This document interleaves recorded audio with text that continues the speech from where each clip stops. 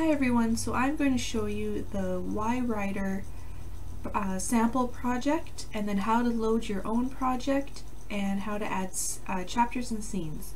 So we go to Project, Open Project, say OK, and wherever you saved it there'll be two folders, yWriter Projects and yWriter 6 Sample.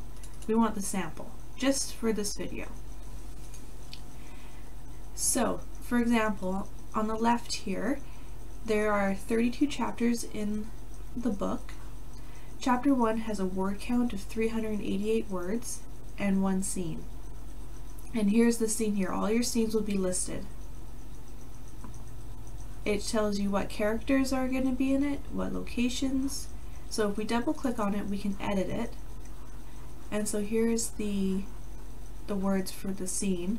At the bottom here, it tells you how many words are in the scene and how many words are in the chapter as well. So all the scenes added up. You can add more details.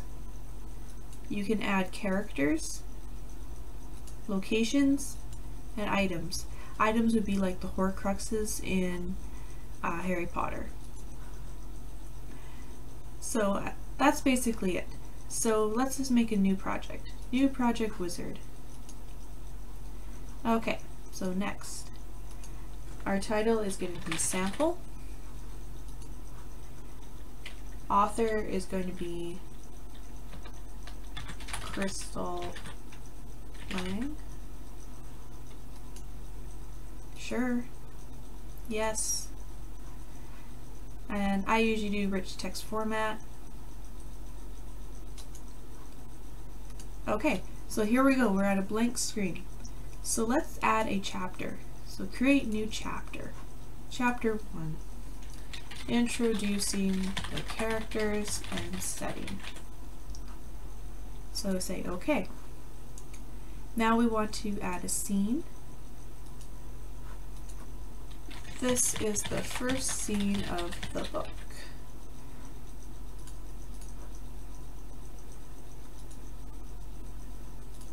Okay, so there you go. There's first chapter, first scene. What if I want to work on the last chapter? We'll just call it the ending. Let's say I know for sure that I'm going to have 5 scenes. And we're going to do some adding a character. We're going to have a character named Mary. She's going to be the main character. And in this scene, we're going to have Mary.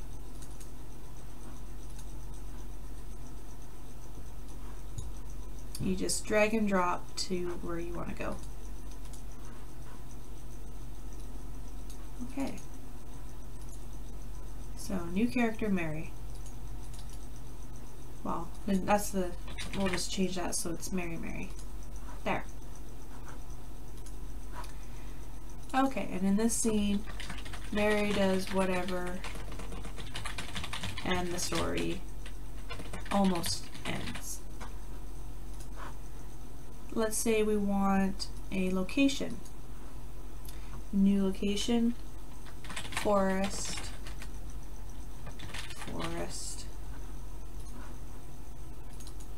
Let's say we want to add the forest. Just drag and drop. And see over here it says characters Mary, locations forest. Okay, that's all great and everything. But what if I want a timeline? If we go to Tools, there's a storyboard. And here it has the character Mary, and she's present in New Scene 1, which is right here, right there. The other scenes I don't have any other characters in them yet. So double click it and it brings you right to that scene. You can edit it also by right clicking. And that's about it, really. I'll open up the sample here. I'm not going to save it. to give you an example of the storyboard. So this one has all the characters here on the side. Lots of characters in this story. So, and for Hal, you can see he's in all these different scenes.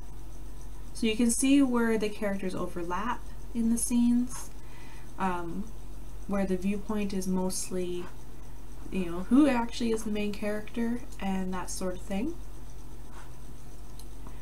And I think that's all I'd like to show you for today. If you have any questions, let me know in the comments below and I'll make a video and I'll answer it the best I can.